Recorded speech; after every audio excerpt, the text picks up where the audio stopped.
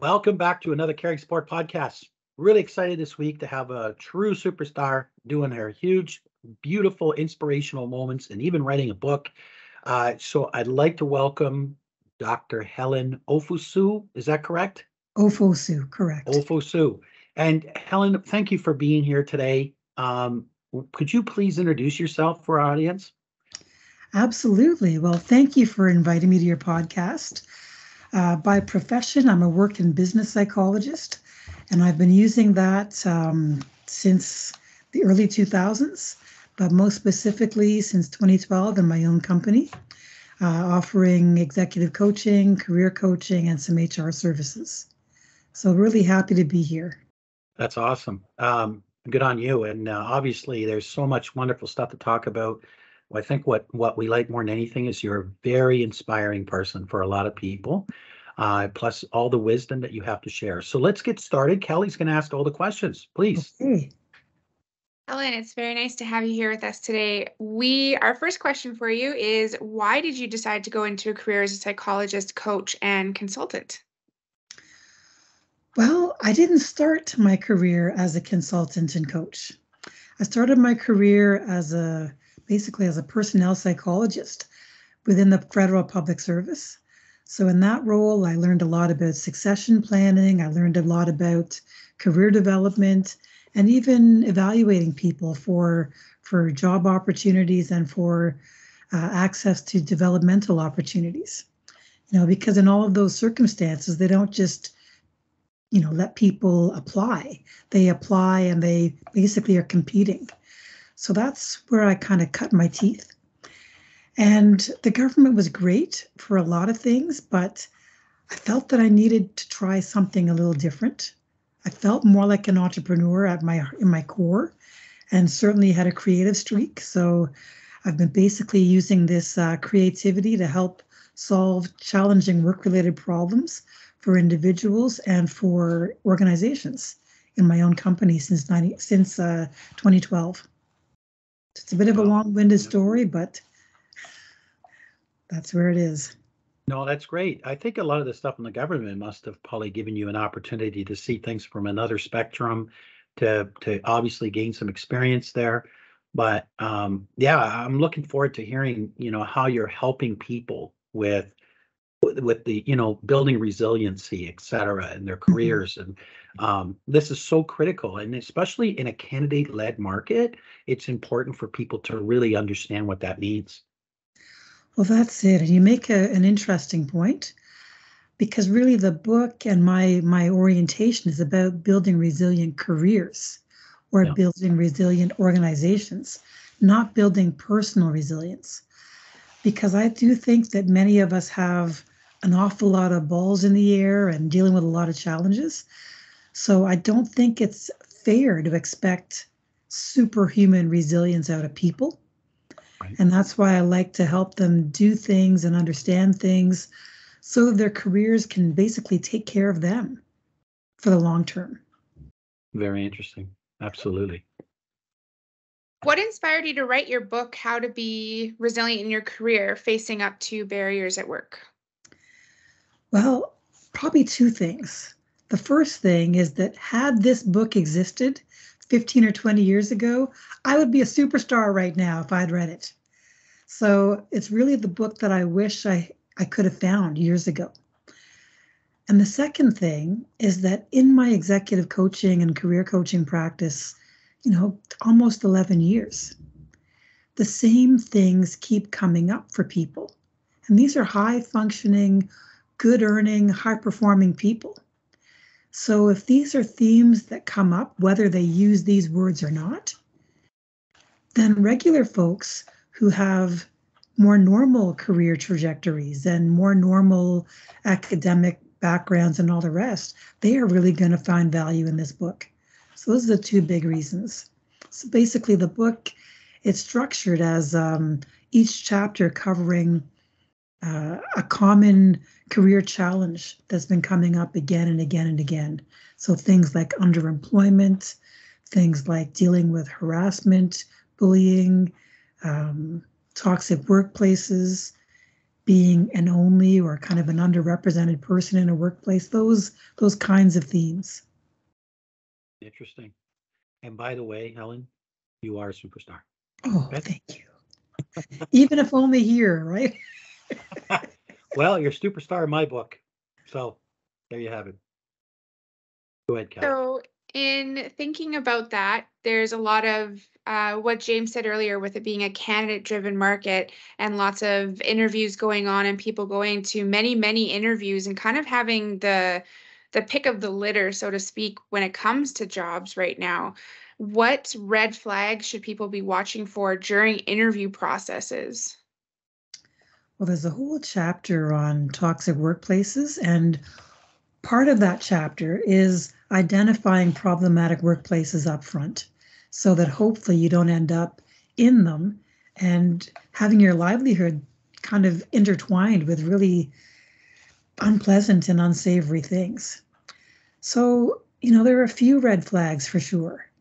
During the interview process, if you're going for an interview and the person who's interviewing you doesn't even seem to know who you are, doesn't seem to have looked over your resume, your cover letter, seems distracted, or even the person who you're supposed to be reporting to doesn't participate, all of these things are red flags. Other times you may seem to be going through step after step after step, and the process seems never ending. And you kind of wonder, well, what are they looking for? Do they even know what they're looking for? That's another, problematic red flag, unless it's an organization that has very specific circumstances. So, for instance, if you're working in a top secret environment, there you can expect the regular interview process plus a bigger, deeper dive in terms of your background and your suitability, in terms of you being somebody who's likely to be able to keep those secrets, those trade secrets, those national, those national kinds of secrets. But outside of that, it shouldn't take forever. Mm. And another piece is that quite often, if you're looking for a job, especially in an established organization, somewhere along the lines, you're going to hear why they're hiring. Maybe they're growing, maybe somebody's moving into another role, but there's usually some kind of reason, and it's something that they can be proud of. But when they're very cagey about why they're hiring, and there's no real straightforward answer, or you keep hearing that they're forever hiring, but not growing, all of these things should make you think twice. Interesting. These are very good points. I know within Caring Support, when we're helping unpack and understand recruitment processes and stuff, what I tell a lot of healthcare organizations, for instance, is saying, hey, don't take this the wrong way, but it's no longer about you. And it's about the candidate. It should have always been about the candidate.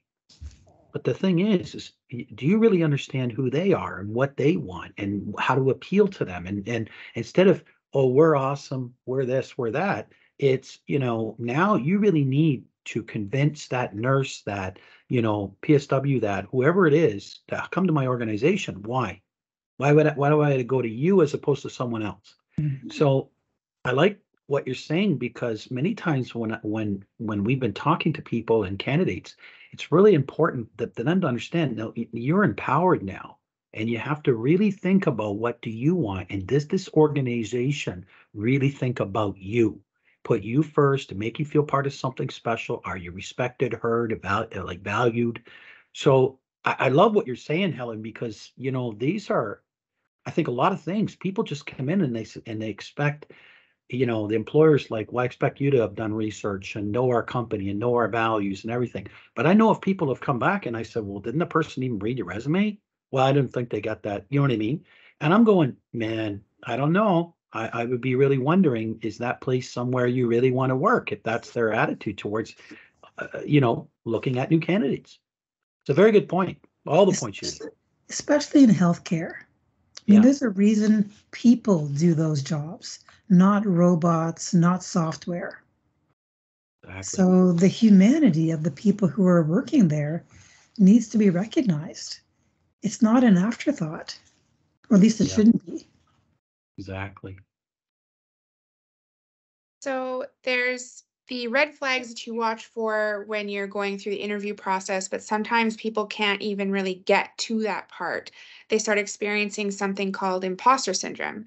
This is something that I know that I've suffered from when you're doing a job search, or even when you're in an interview, and sometimes even when I'm at work, it can just hit, and it's so overwhelming. Can you give us maybe an overview of what imposter syndrome is, how it can affect these things like the job search process, interviews, even the employees day to day? And then if you have any tips for kind of combating that. Great question. And you may need to remind me of all the parts, but briefly, the imposter syndrome is when you have doubts about whether or not you belong somewhere or you're up to the task, despite the fact that you've done all the right things, you have objectively the right skills, the right experience. Even famous and successful people like Maya Angelou and Michelle Obama have said that they've dealt with the imposter syndrome. So it's something that affects a lot of capable, high-performing people. The difference between the folks who I've just mentioned and some of the regular folks is that these famous people, they didn't let it prevent them from taking their shot. So that's the big takeaway, is that it's something that a lot of people deal with. So if you know you can do something, set aside that self-doubt, set aside that imposter syndrome, and still go for broke. Take that big swing and take your shot. But I think there's two different versions of imposter syndrome, or at least in my mind, and in terms of what I'm seeing. So there's folks who feel it because of their own self-doubt. And that's the traditional version. But the more I talk to members of underrepresented groups, the more I realize that perhaps their version of imposter syndrome is not because of their own feelings, but rather because they're treated like imposters. They're treated like they don't belong. They're treated as if their accomplishments and their skills are not really as great as they think they are. And then they start to internalize some of that. So I haven't found much research to kind of validate my perception. So if ever there's some researcher out there, this would be a great topic to figure out, are there two versions, A and B? Because from what I'm seeing, there kind of are. It's very interesting. I think we've all at some point in time fought, imposter syndrome, at least the first part, the self-doubt. But I think what feeds into the first is the second one. Because, when you're not accepted or whatever, which is usually an environment predicated by fear, meaning that people in there are worried that this person's going to take over or whatever it is, or they're going to like show them up or anything. And, talking with some nurses and seeing some content on LinkedIn, they were like, oh, I come into an environment. I've done 4 years to be an RN, and they come in and they're treated like crap by some of the other nurses because of whatever. And I'm going, folks, do we not think healthcare is broken enough that with this crap doesn't help? Like, we have to work together, and we have to be willing to build each other up and encourage each other. And I personally believe, and I think a lot of people on our team, and certainly people I know, Helen, is anything's achievable. It's how badly do you want it, right? Yeah, but you raised some good points. I definitely see a lot of what you're talking about, where people are capable and they're hardworking and they start a new job. And fundamentally, most of us appreciate that in those early days, you better do a good job, right? When you're on probation, you have to do a good job. And many people just want to do a good job, period, because they're conscientious, they're well-intentioned, and there's a lot at stake in healthcare. And so when people show up and they are doing great work because they're self-motivated, they're conscientious, it's unfair when other people feel threatened by that and then start to mistreat them or diminish what they're contributing. But I see it. Yeah, you're right. 100%.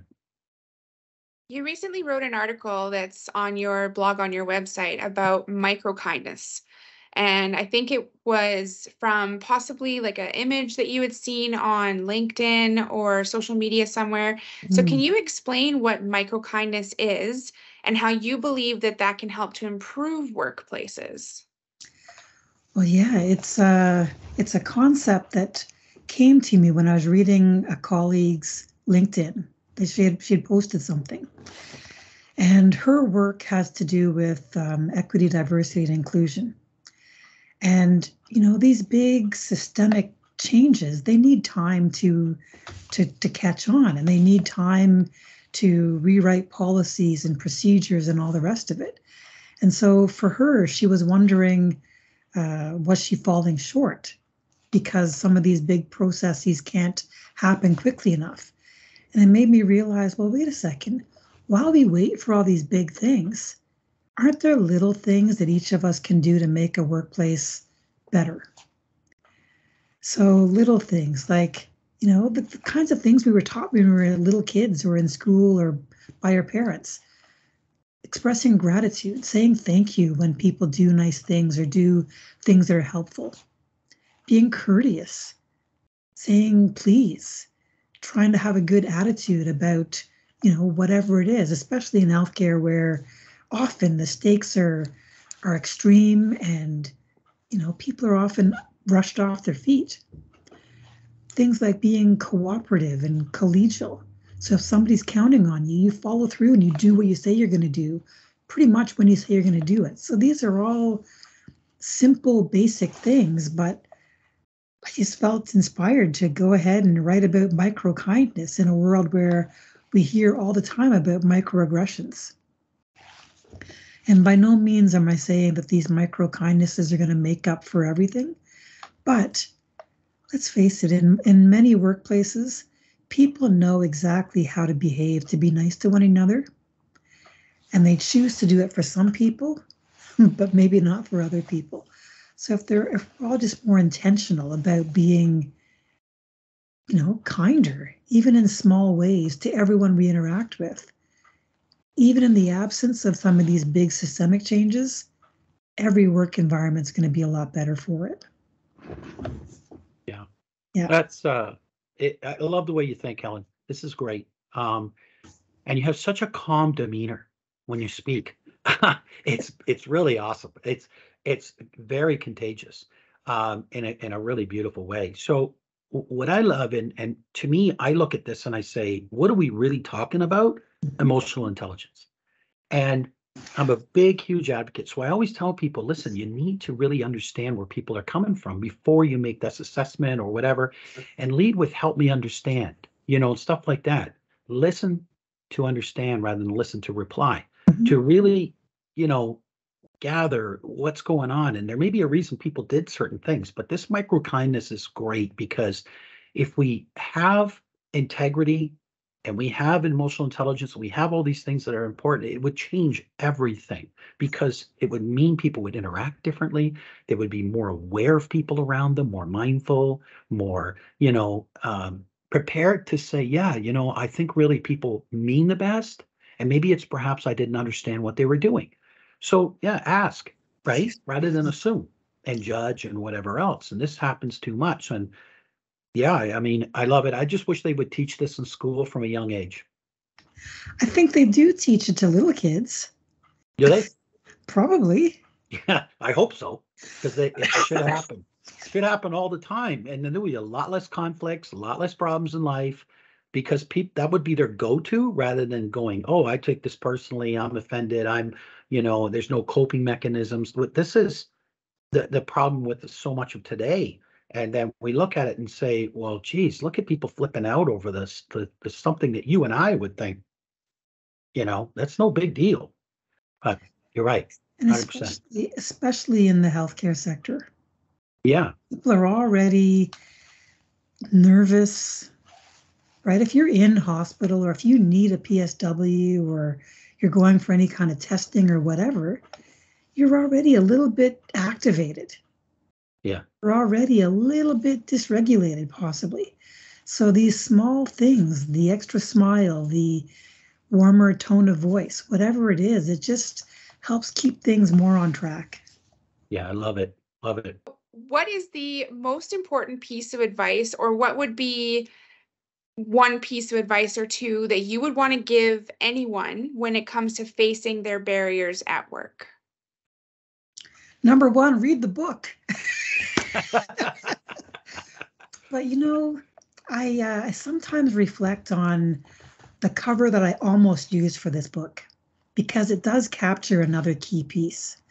So many of us have seen a photo where there's a cat looking in the mirror.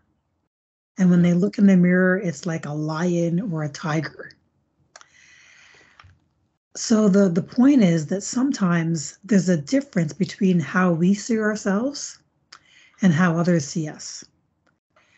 And sometimes we need to focus on how we see ourselves and act accordingly.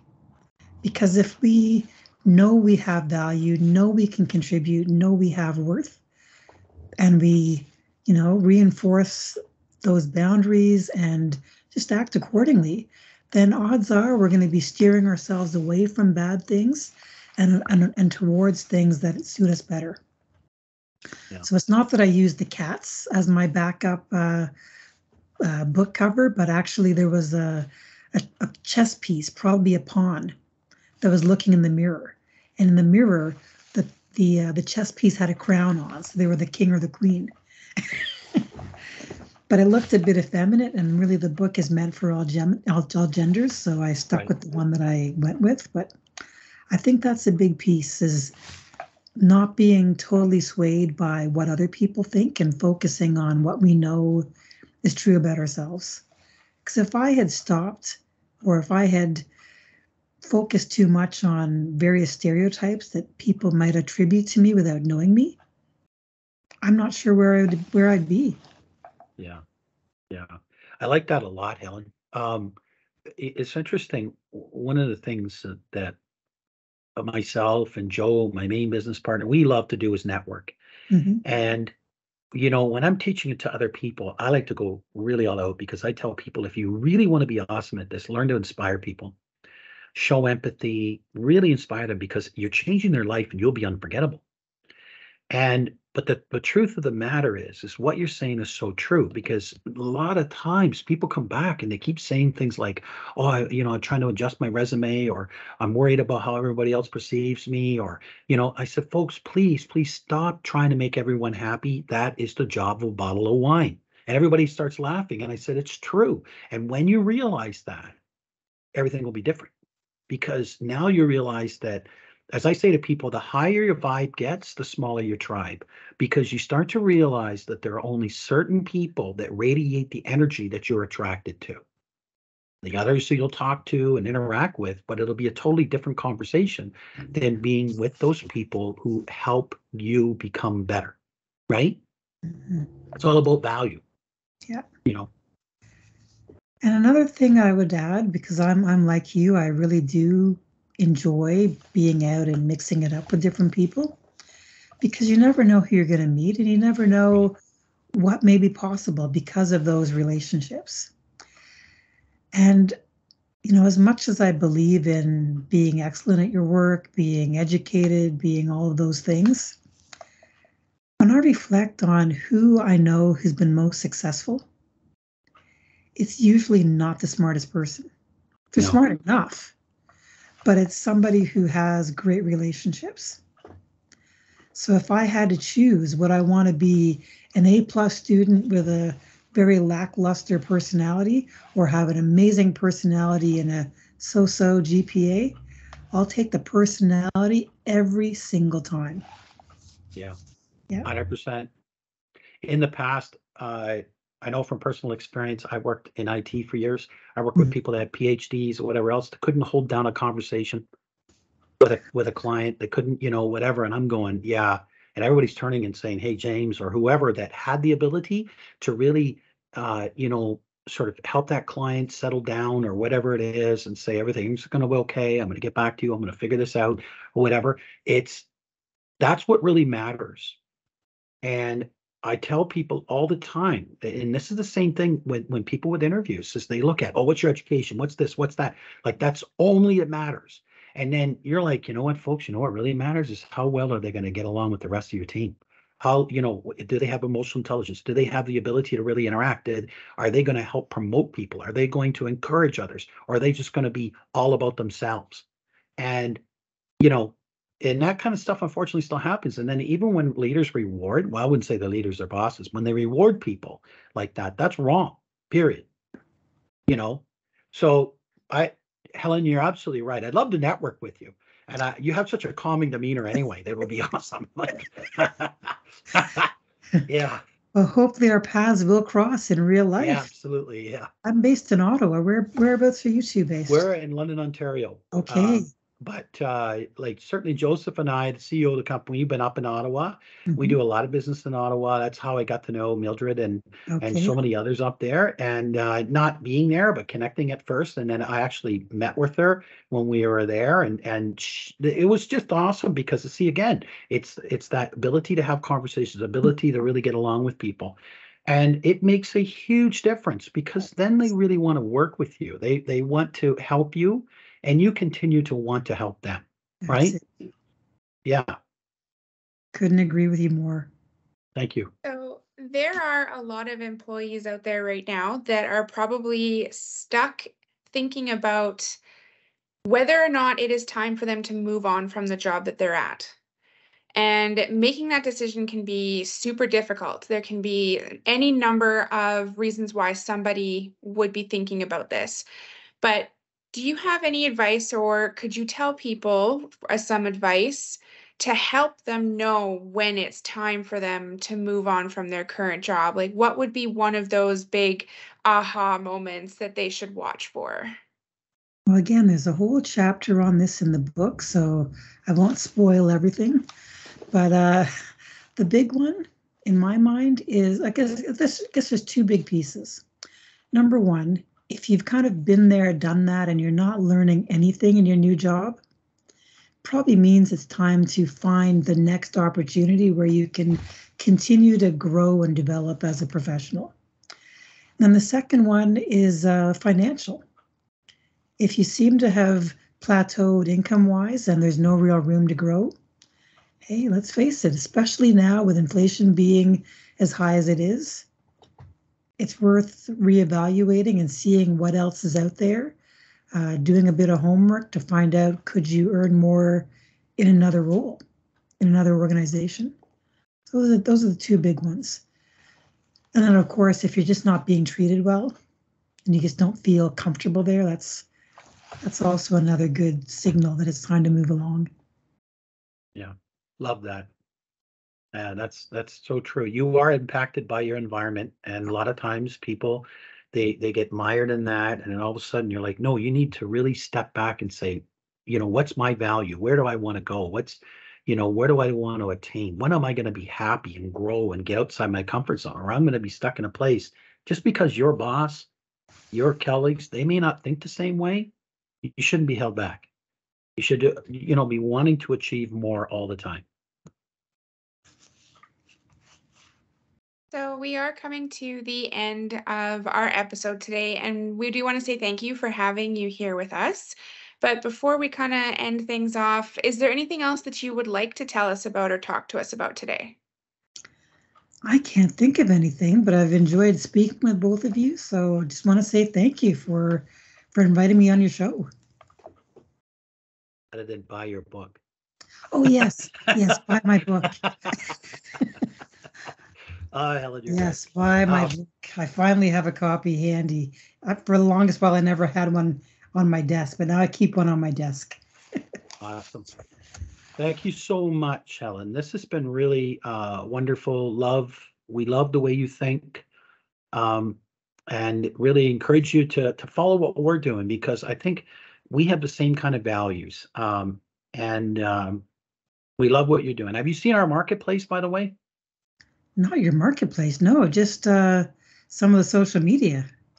What's on the marketplace? Yeah, we have a marketplace, and people don't need to be logged in to see it. And the marketplace it might be a great place to post your book. I know there's a lovely lady in your community named Nicole Dawes. I don't know if you know her or not. She's a caregiver.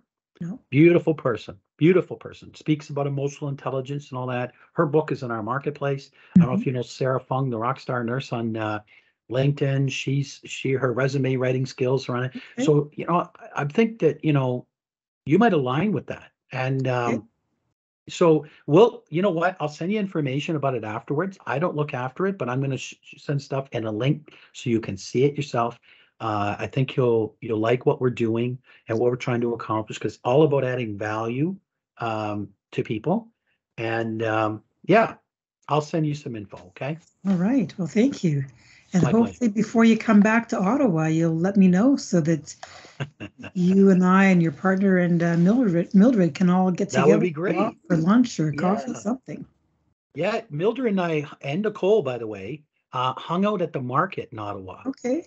And I had never been there before. It was beautiful. Loved it. It was a cool spot. Yeah. Thank you so much again, Helen. And we are very thankful we got to have you on the podcast today. And hopefully we will be hearing more from you in the future. Thank you. I hope you do. And I hope we get to reconnect at some point. Thank you. Have a wonderful day. And you as well.